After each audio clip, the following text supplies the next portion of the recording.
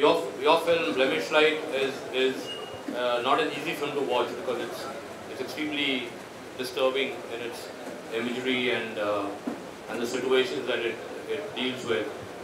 Again, to ask you the basic question, were these characters inspired by people you've read about, people you've come across? I mean, obviously these are extreme characters. Anybody who makes a film, in my opinion, is drawing on his own personal experiences. Growing up, I have seen how religion has kind of carved a shadow over the whole country and sort of violent things happening all around us in name of religion. And sort of growing up, I've seen that. And so I kind of hate the concept of religion, very straightforward. And so I wanted to make a film that definitely expresses that. And I decided, okay, I want to make a film about how different identities are kind of boxed as something specific, and how violence is inflicted on them in name of that particular identity. However, we are, so many identities as one individual. So Saibal Chatterjee is a critic, must be a father, a lover, a Hindu, or somebody from Calcutta. I mean, you have so many identities, but when suddenly violence will be inflicted on you in certain scenario in the world we live in, it could be inflicted in name of maybe you're a Hindu person. So I wanted to make a film about that. And so I picked two separate stories, one in New York and one in New Delhi. One dealing with Muslim identity and terrorism, one dealing with homosexual identity and what it faces in India. And I ran them parallel. So all the characters were created like mirror images on both sides. Events are happening in mirror images, and I never wanted them to meet because the film was about something else. It was not just about stories about Muslim issues or stories about homosexuality, but it was about something else.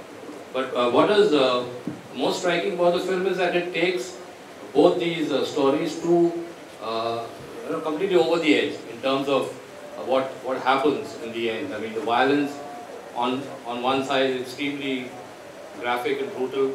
The violence on this woman is also extremely difficult to sort of digest because it's inflicted by the father of the girl. Was it a concern that taking this to this extreme might just make it difficult for the audiences to digest it, and even the censor board? Well, the censor board has already said they're not going to let it go through. But I never cared about the censor board, and in some way I'll be very bad in saying that when I'm making a film I don't care about the audience either. Because I'm making a film about something that I want to say. And audience is such a vast group of people. Again, why box them? Like I'm making a film about identity. Why box audience saying audience can take this and cannot take this, right? I mean, they are free individuals. When they will see something, some will walk out of it, some will question it, some will say it's an exploitative film, some will say it's done right, this is the only film that has come out in a long period of time. So I've heard all these comments from people. And so I believe audience is much smarter than a filmmaker. So a filmmaker should just let go of that idea of what audience will do with it and just get on with your business. So I kind of never cared about it. Regarding going over the edge, I mean, unless you say something that's important to be said, what is to be said? I mean, what is the point of leaving it halfway somewhere? I mean, what are you doing? I mean, if you're trying to say something, go ahead. I mean, you're going to spend years of your life making a film.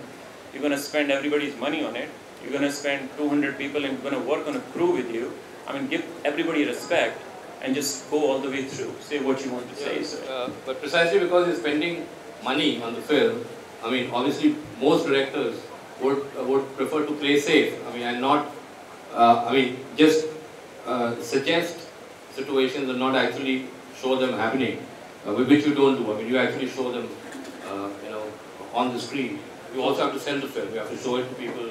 If the censor board stops it, you're not able to distribute it in India. I mean, you can show it abroad, but I mean, India it'll be tough. So, will you be okay with toning down the film a bit, or I mean, will you stick to your gun? No, I'm not cutting a single frame from the film. It's going to stay as is.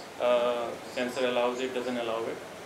I think, the world has changed. I think we can find innovative new ways to support the censor board to show the film and find ways to do that. Regarding the question of people who fund the film, I'm sure people who have funded this film of mine would not fund my next film. So that's okay. What should I say? I think it's just like, you just have to stay honest as a filmmaker. Because a middle ground, I don't know, middle ground doesn't do anything. I mean, in my opinion, I don't appreciate a film that I go out to watch, which is somewhere here and somewhere there. I'm not going to name the actor, but it was a very famous actor in our Hindi film industry who I approached with the script first.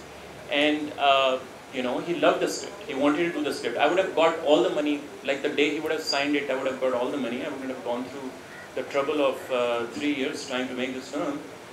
So he read the script and he said, I want to do it. Let's just cut some of this sexuality and this violence from the film, and then it's all good to go. So, like a good student of cinema, my first class in cinema was Stan Brakhage, who says, open your eyes and watch it the way it is.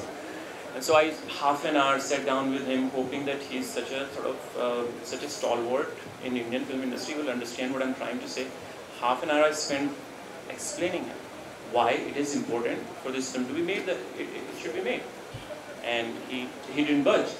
So I had to let go of that. Then I sent the script to Victor Banerjee, and I just got a phone call with him, not a single question asked. I'm doing it, when are we shooting?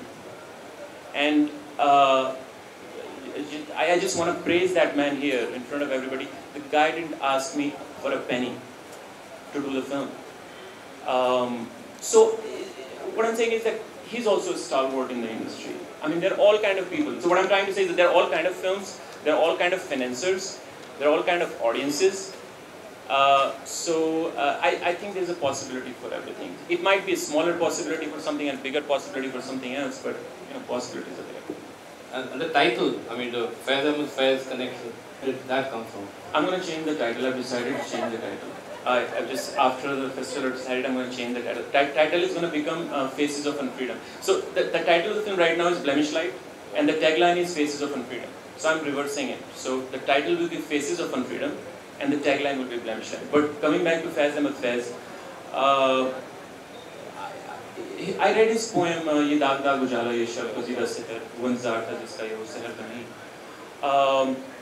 And the poem was written at the Independence 1947, and he's saying that we got the independence now, but look what is happening. I mean, religious riots are happening, everybody's killing each other. So is this the freedom that we were looking for? And so I wanted to make a film about Unfreedom, and everybody who goes to Facebook, go to #Unfreedom. We're running that campaign soon. So I wanted to make a film about Unfreedom, and so that was a perfect example. I mean, the poetry was perfect, and Faiz himself as a figure, represents that. So the transliteration of his poem is Blemish Light, Daag Daag Ujala. So that's the title.